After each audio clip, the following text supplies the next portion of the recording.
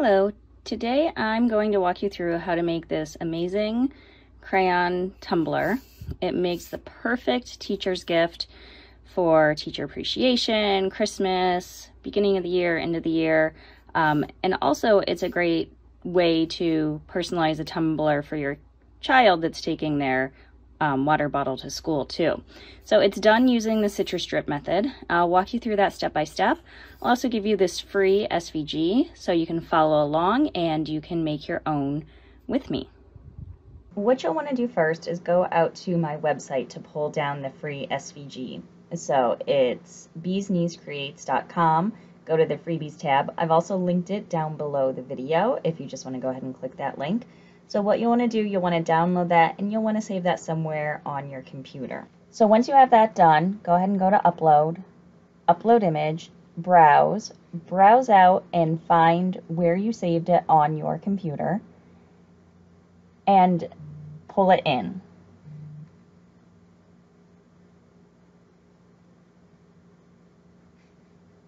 Select it and add it to your canvas. What we're going to do next is take a look at measuring the tumbler so your SVG is set up to the correct size. If you're using the same exact tumbler as me, then perfect, everything's ready to go. I selected this tumbler because it's almost the same diameter at the top as it is at the bottom. It does taper down a little bit, but you don't want one that tapers down significantly, because then it's hard to get the vinyl to lay flat when you're going around it. So something to keep in mind, if you're not using the exact same tumbler as me, and that's totally fine if you're not, you're gonna want to adjust your SVG to match the measurements of your tumbler. So what I did is I measured around at the top, and I saw it was just a little over 9.25 inches. So my SVG hangs over just a little bit so I can line it up without a gap when it meets, but not too much because you want those stripes in the middle to meet at the same point. So measure the top of your tumbler and see how long it needs to be and adjust the SVG accordingly. And then the bottom stripe, if you bring up my SVG, you'll notice that the bottom stripe is a little bit shorter than the top, because it does taper a little bit. If you can find a tumbler that doesn't taper, that would be even easier, but this one still isn't too bad. And if you can see right there, we are about 8.75. So again, I went just a little bit more than that. That way it overlaps, but it doesn't overlap too much that the stripes don't line up. And then based on that, you're gonna wanna think about, okay, how tall is my overall tumbler? And again, if you're using a similar tumbler to what I'm using, I have everything set up already, but if you need to adjust anything, think about how big that oval in the center needs to be. Mine is 4 inches, so I give myself just a little bit of a gap in between the stripes in the oval. So again, measure, think about it, set it up accordingly to what you're using. The tricky thing about Citristrip is it's the reverse of putting vinyl on a tumbler, so it's basically a stencil. So we're going to want to Citristrip these white areas out. And this, where it's purple, that's going to be where the color stays on the tumbler. So it's a little backward, so it gets a little bit confusing, but since I'm walking you through it, you will do amazing and have no issues. So the next thing we need to do is we need to personalize this. And we're going to personalize it together because everybody's going to put a different name on it. I'm going to put a teacher's name on it and use this as a Christmas gift for a teacher, but these are also amazing to put your kid's name on and have them, you know, use that as their school water bottle. And so whatever name you want to do. So I already have my name here, and I used a font called Kronos Pro Bold Caption. And that's the one that's very similar to the actual Crayola font itself, but it's not found in Cricut Design Space, so I pulled it in. An option, something that I think is cute in Cricut Design Space that you could use if you don't have access to this Kronos Pro Bold caption font, because it does cost money. I think it's like maybe $30 for the font. I like this BFC Birthday Party, which is available through Cricut Access, so you could always use this font if you're following along with me. And what you would do is you would select text, and you would come up here to font and select whichever font you want, be it a Cricut font that you have access to, or be it a system font that you've downloaded elsewhere and brought in. So once you find your font, then go ahead and type in your name.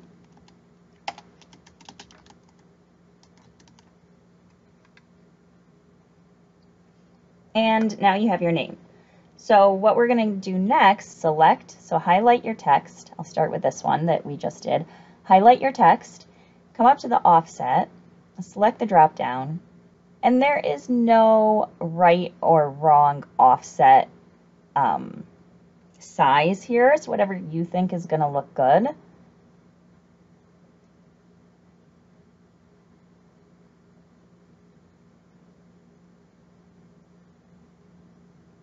So I'm going to go with that for this one, and then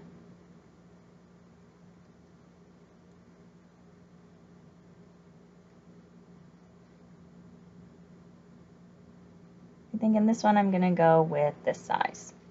So 2 different looks. You know, it's going to look different based on your font. So basically, whatever you think looks good, whatever works for you, go ahead and do that. And then what you're going to want to do is, and again, I'll show you on this one first, is you're going to want to select that offset that you just did and your font at the same time. So just drag and grab them both, and you can come over here and you can see that those are both highlighted. So I know I have them together. What I'm going to want to do then is I'm going to want to come down and I'm going to slice. So what that does is you can see once I pull that top font off, then I've sliced out below it. And actually we can delete these 2 because this is what we want to keep. And go ahead and you can change that to purple. And then I'm just going to do that real quickly with this one again. You select them, you slice, you remove the font, and you remove what you just sliced out.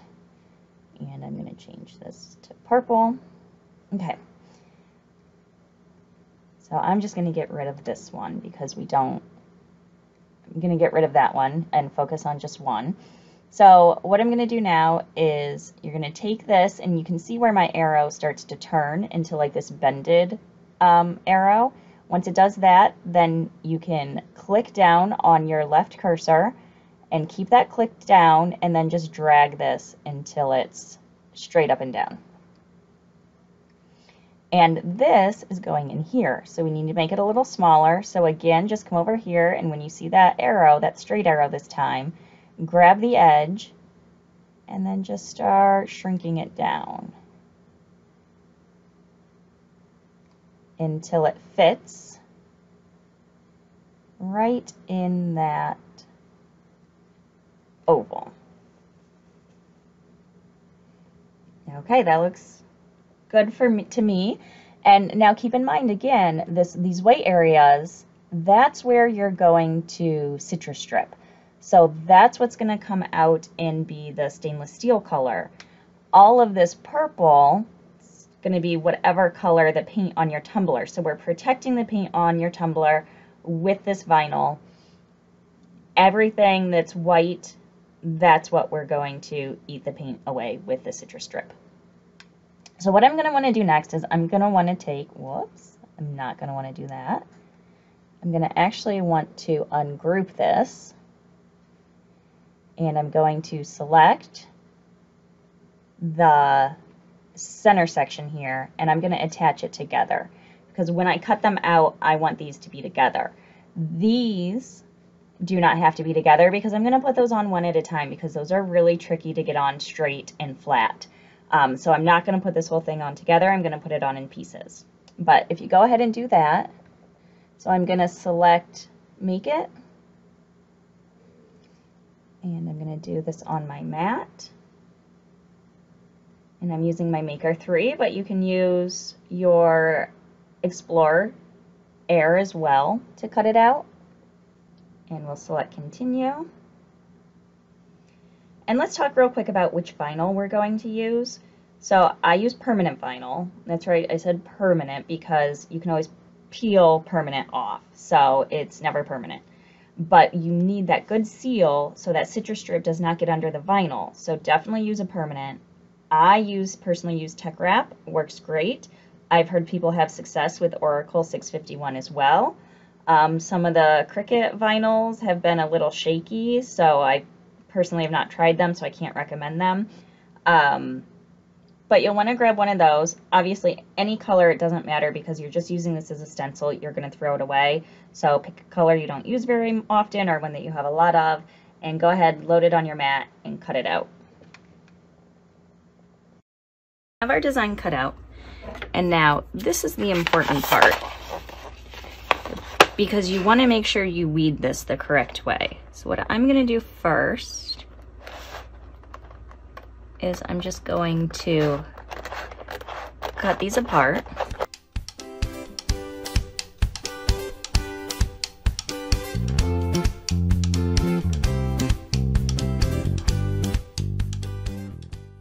Okay, I have my pieces cut apart.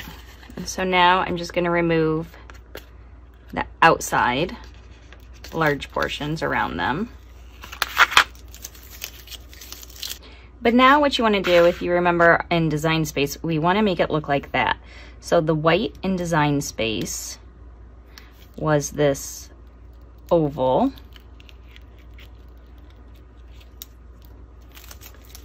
And then we want to remove the very center of our name.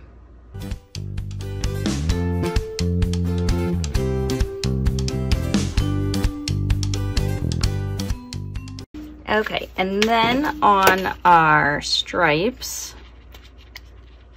I'm going to remove the outside, and this part is coming up with it, which is perfectly fine, because if you remember, again, we want this stripe in the middle to be the color of the tumbler, and we want to Citristrip this off.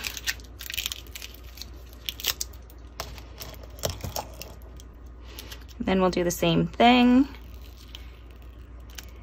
to the other one that I mutilated a little bit there. Okay, so we have our stencils ready to go.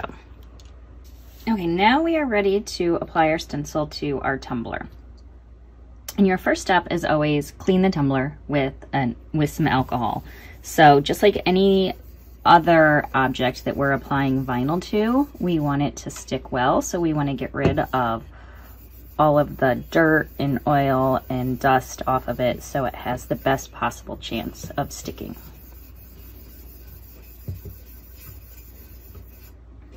So go ahead and clean that off and then let that dry. Remember, my tumbler is a little bigger at the top than the bottom, so I'm gonna start with the top, and I just wanna make sure this one's the top. So I'm gonna start with that one. I'm gonna take some transfer tape, and this is Tech Wrap's matte transfer tape, and it's very easy to work with because it sticks well, but it's not too sticky, if that makes sense. So I'm not fighting with myself over it, especially when I'm doing something like wrapping around a tumbler.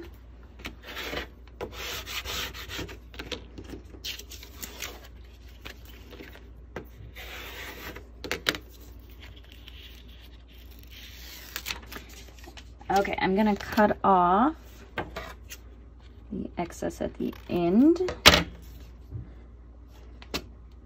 And this is going to be the trickiest part of the whole project, because what you need to do with this is you need to get it around the tumbler so that this lines up, and you have to make sure this piece is totally flat And then this edge is flat and this edge is flat because your Citristrip is going in here and you don't want it to get under here and you don't want it to bleed up or under there. And because this tapers slightly, makes it just even more difficult. But so what I'm going to do is I'm going to use this parchment paper. This is going to help me get it lined up without ruining it. So I'm going to put this on the parchment paper. I'm going to line it up. Now keep in mind, you can see that's where your strip will be. It'll be this amount that you see through here, plus it'll be this right here, because we're not going to Citristrip that. So when you're putting this on, just keep that in mind. So I'm going to have a little bit at the top, but not too much. Now this is where the parchment paper comes in handy, because if you can see this, I did a bad job and it's not lining up at all. So at least I was able to figure that out without having to start all over with the vinyl. So I'm gonna try this again. And I did better this time. So if you see that, you can see through the parchment paper and you can see each one of these is lined up, and just go around it, make sure it's pressed flat. So once we know where we want it to be, pull the parchment paper back and make sure your vinyl is going down evenly.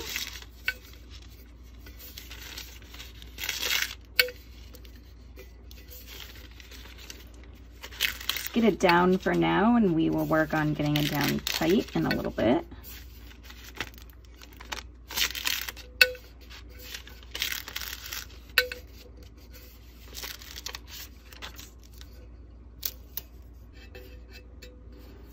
Pull this side back.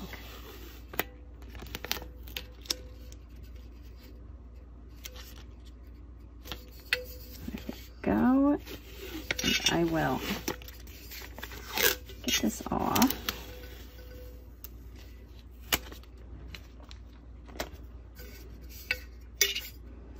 Now I can kind of, one at a time, work it, because remember, the bottom is a little bit tapered, so it's really hard to line it up when you're dealing with one piece. But you can go ahead and peel these back a little bit once you have it in the right area, and then get those on exact. And as you can see, I have a little bit of overlap, but not too much, so everything still lines up. And actually this one's fine. It's not lined up great up here, but we're not going to see anything there because the Citristrip is going to be here. So that is our top stripe. I think it looks pretty good. Now I'm going to do the bottom, and I'm going to make sure my seam lines up on this side too, because then I'm going to put the oval on the front. So just in case we have any little tiny issues here, it won't be the front, it'll be the back.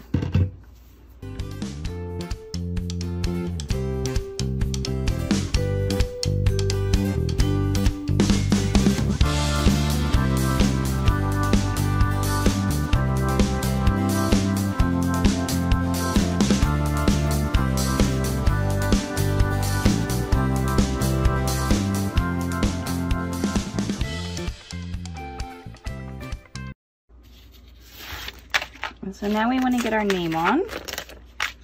So again, the same thing.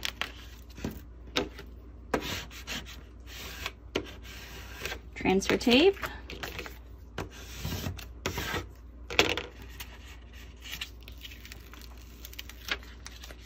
But now don't forget, that's our seam, so that's the back. So make sure that is in the back. And then this just needs to go in wherever you want it. And if you notice, I'm overlapping vinyl with vinyl, but that's totally fine. That's actually great. We wanted it to work out that way because we want to keep the Citristrip off of the paint in this area. So if for some reason yours doesn't line up exactly and you have little gaps with paint, we will put painter's tape on in a second and you will protect it that way. Make sure that's nice and straight.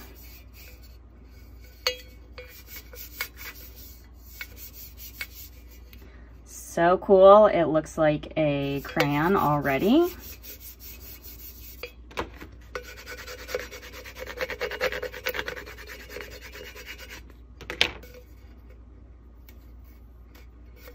Okay, before I pull this up, I've talked about how important it is that this vinyl is down as tight as it can be so the Citristrip does not leak underneath it. So what I'm gonna do is I'm gonna take a tennis ball and I'm gonna run over everything and I'm going to rub it down as hard as I can. And then when I'm done with the tennis ball, I'm gonna hit it with a little bit of heat. I'm gonna use my heat gun at 400 to go over it for like 30 seconds each side. If you don't have a heat gun and you have a hair dryer, pop the hair dryer on high and do the same thing with that.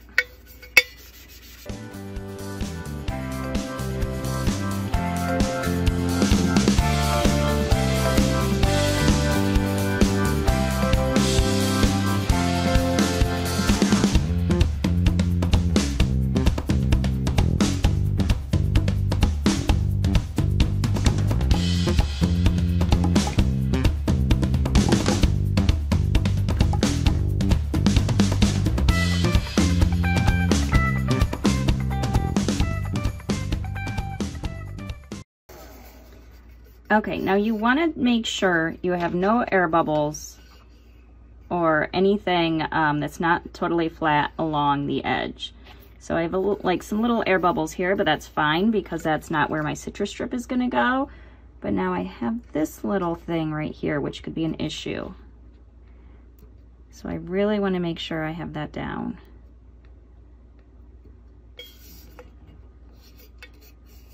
Even if you would have wrinkles over here, that's no problem because we're not Citristripping there. We're Citristripping here and here, here and here. So what about those areas that we aren't Citristripping? We need to protect them with painter's tape. So this part is very important and I didn't realize it at the time. Here I'm just putting one layer of painter's tape on. You get to the end of the video and you see there's a little spot where it looks like the Citristrip might have kind of eaten away even on through the painter's tape, and there's a little chip out where I didn't want it to be. So to save you that, go ahead and either put on 2 layers of painter's tape, or better yet, put vinyl where I'm putting the painter's tape if you have enough, because this vinyl, at least the Tech Rep vinyl I use, is bulletproof. Nothing gets through it. So if I were to do it all over again, I would have taken all the space that I'm putting this painter's tape on and I would have put vinyl there. Oddly enough, this has never happened to me before. This is the first time the painter's tape didn't 100% protect it, and maybe it wasn't the painter's tape, maybe it was some other phenomenon. But just to save you any strife at the end, that's what I recommend doing at this point.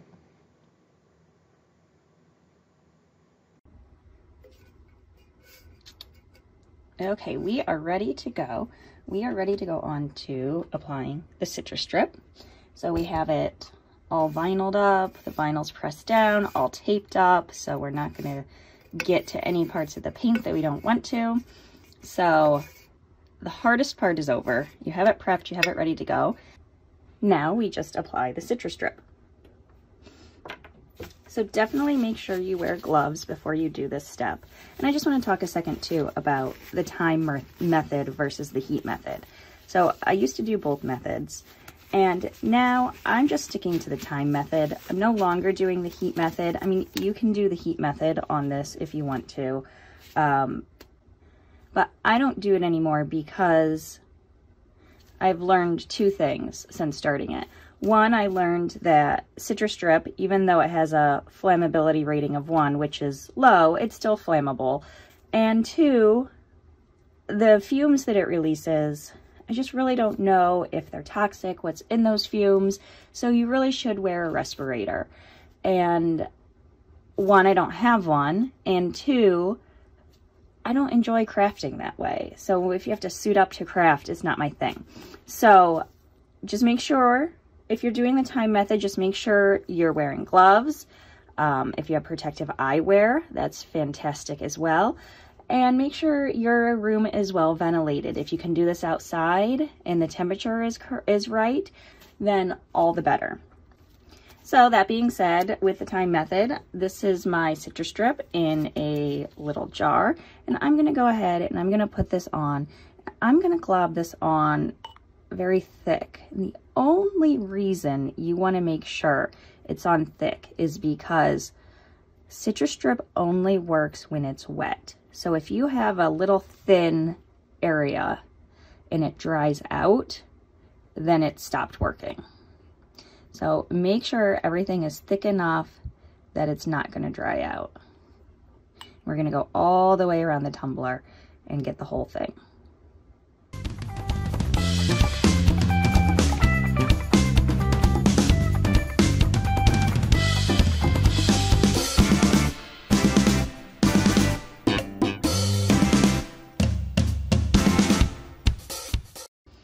Okay, I think we have globbed it all on there, and as you can see, it's messy. Just a note, I do have a white silicone mat down here to protect my table.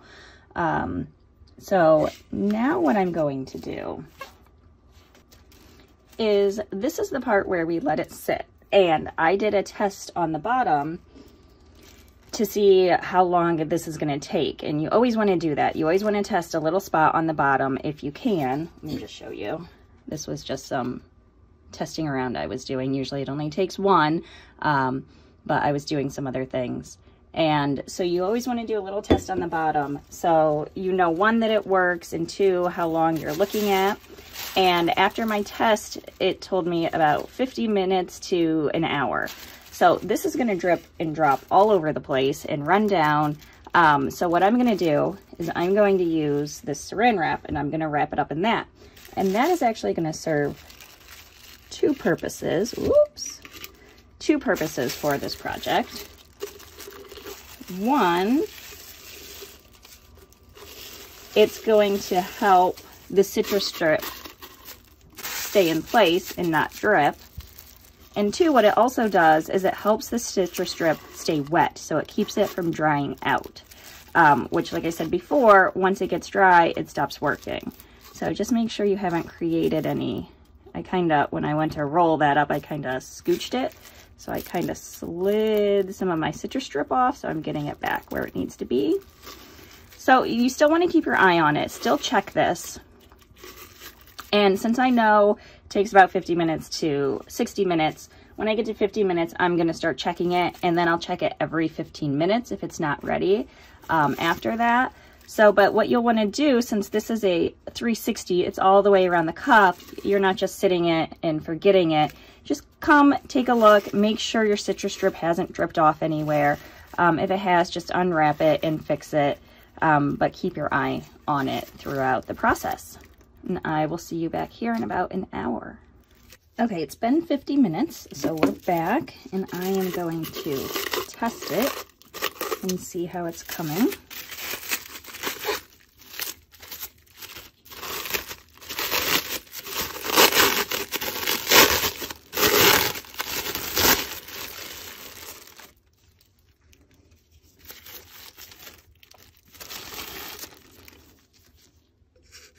Oh, so what you want to do is you want to scrape, and you can see there that the paint is just coming right up. And I'm testing some of these spots that look like they don't have as much Citristrip on them, just to make sure I'm safe everywhere. And it looks like I am.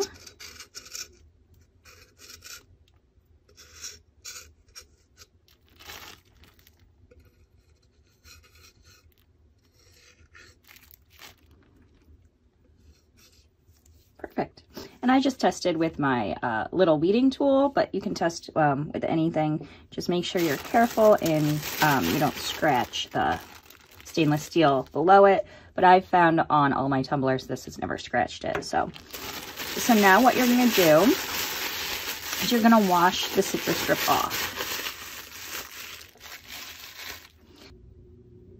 So I'm gonna run over to my utility sink real quick and do that. I'm just rinsing it off with water. Water temperature doesn't really matter. Just rinse it off, get it nice and clean, and then I'll meet you back here for some scrubbing. Okay, that's as good as I'm gonna get it for now. So now what we're gonna do is we're gonna scrub. And I'm gonna start with my Scotch-Brite. It's a non-scratch sponge. So you always wanna make sure you're using something that is not gonna scratch the tumbler. Oh, and also I'm leaving, if you notice, I'm leaving my vinyl on for now. That's gonna help protect the paint that's beneath.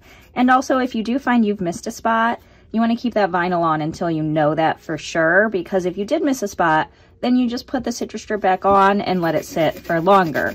And as long as that vinyl is still on there, it's no big deal.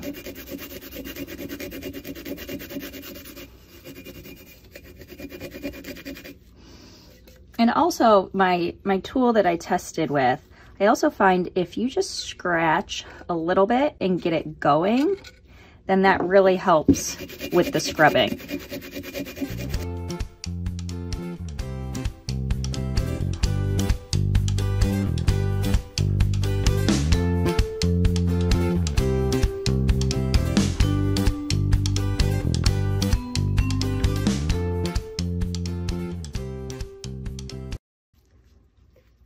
Okay, so what we're doing next now is I'm taking off all the tape and all of the vinyl. And then we're going to scrub it again.